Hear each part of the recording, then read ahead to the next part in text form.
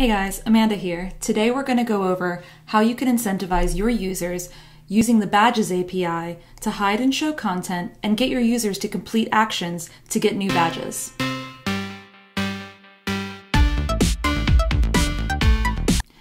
To get started, let's take a look at the Badges API so you can see what's available to do. The first thing you'll want to note is that the Badges APIs are all under the Wix members backend. So you need to be using Wix members to be able to assign badges to your members, and you also can only call these API functions from your JSW files. And then you can export them and use them in the front end. Today we're going to be using assign members to assign member badges based on member actions, and list member badges so that we can see what badges the current member has when they log into the site. Over in your dashboard, you will want to go to Site Members. And if you've never set up badges before, you will see right above your site member list, you will see a place where you can manage badges. In my case, we're going to be working with 2 badges today. I have one badge that's a cherry that's for all of my site members. And then I have one badge that's for getting koalas. From the dashboard, you can also set your badges to only show up on certain members' pages. This is available out of the box without any code. So if your use case only involves the users being able to see certain members' pages based on their badges, this video isn't for you. You don't actually need any code. You can handle all that back here.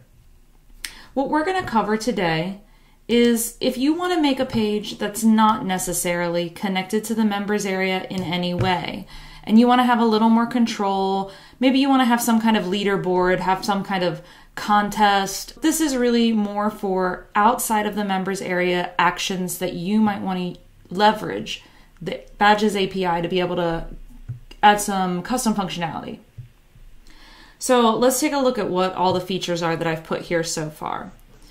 You'll see that we have an all badges repeater. Now this UI feature, we've just connected using a data set.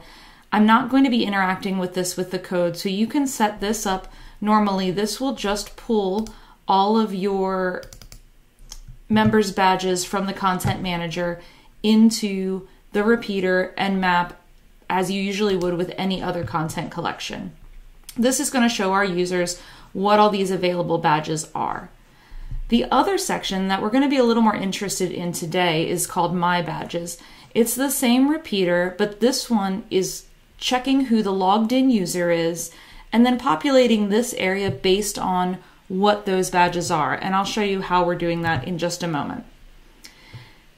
If you want to set this up to follow along in your own code, there's a few other things you'll need. You'll want to have a little button called Get Koalas, and you can put that anywhere you want. And then this is our hidden strip full of pictures of koalas. This is the secret koala content that you're going to get today by getting that koalas badge. So to get this started, the first thing you would want to do is be able to get your current member and get all of their badges and load them into this My Badges area. So let's take a look at the code to make this happen. The first thing you're going to want to do is get that current member that's logged in.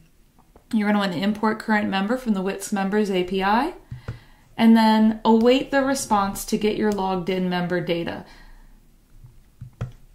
From there, we can get the member ID by looking for logged in member ID. But now, as I was explaining before, we're going to need to go to the backend to be able to get the member badge data. In your backend, you're going to want to create a file called getBadges.jsw. In here, you're going to import badges from Wix members backend. We are passing the member ID into the get member badges. An important thing to note about this API is that it does expect an array in list member badges. You can actually pass in many member IDs and get all of their associated badges back. This could be an interesting use case to be able to create some kind of a leaderboard if you're maybe running a contest about who has different badges, when they got them, attaching it to a point system, perhaps something like that. In our case, we're only interested in the logged in member, but you still have to pass in that single ID in an array or it will not work. Back on the front end, we are awaiting the response from this exported function in the JSW. If it returns any badges, then we're going to move on to another query to get those member badges to be able to display them in the repeater.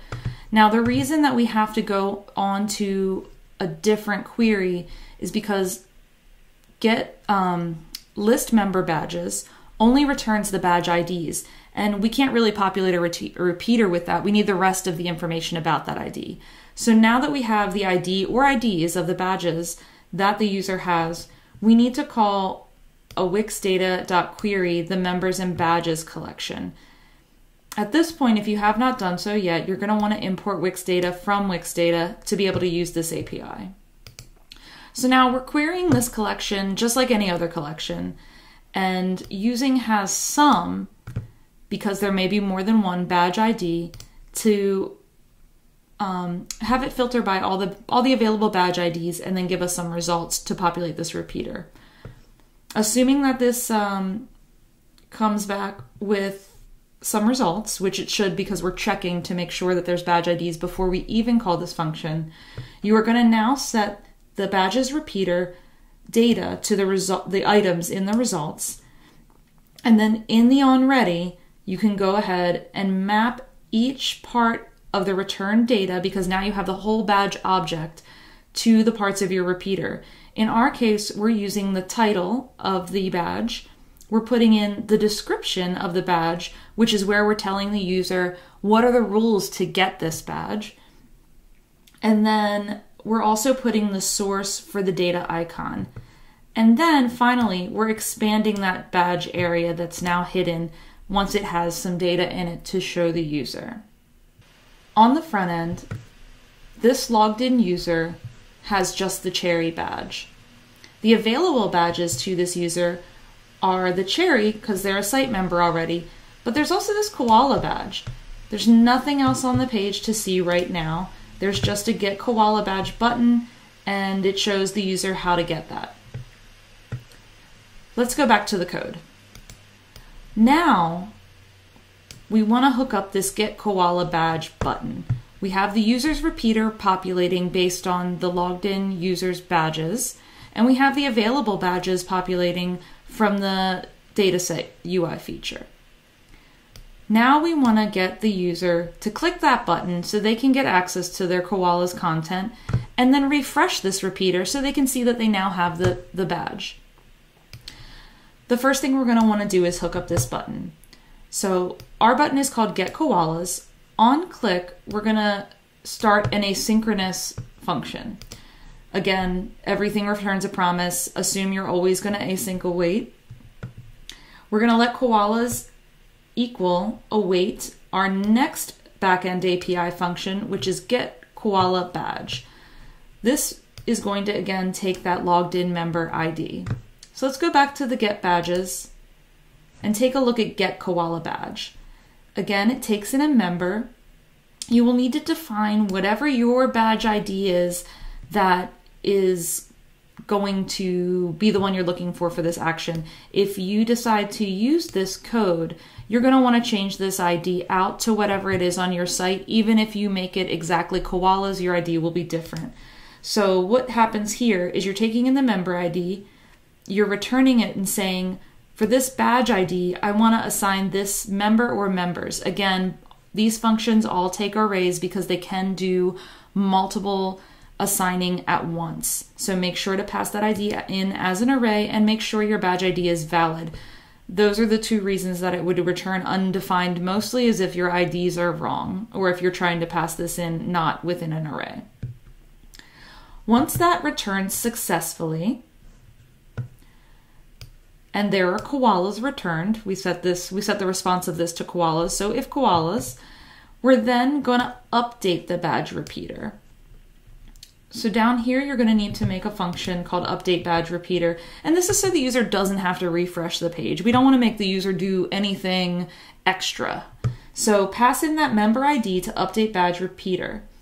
Then we're calling get member badges again. That's the first function we use to list them because now the member has more badges returning. So we're going to call the get member badges again and return those results. Then call my badges again, which is how we originally populated the repeater, and now pass in the new list of badges. The other thing that will happen while this new query is running, after that's complete, we will also show them the koala's content.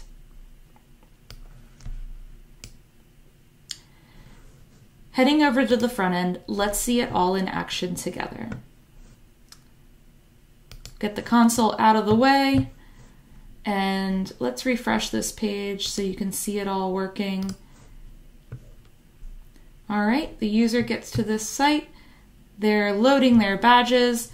They've seen that they want to get this koala badge, and all they have to do is click this button. The koalas show up, the query is called, and populates their new badge.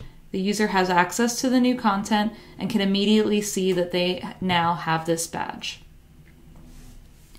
This is a really simple example, but I hope that it shows you that it can be really powerful to incentivize your users to complete actions on your site and kind of gamify their experience. You can create a leaderboard and show them what everybody else is doing, show them your top badged users. You can connect this to a series of points and write some logic to add and subtract points depending on what users do. You can give them coupons, give them special experiences depending on what kind of services you're offering to your users. This is a really great way to create a really interesting custom experience. And you can create any kind of badges you want. You can use any icon images that you upload or create yourself. And it's a really flexible API. So again, the things that we went over today, make sure that the APIs are being used in the backend. Make sure that you're always passing in arrays. That's definitely something that can trip you up if you're only using a singular ID. And then finally, this is of course connected to the Wix members area. You will need it to be able to use these badge APIs.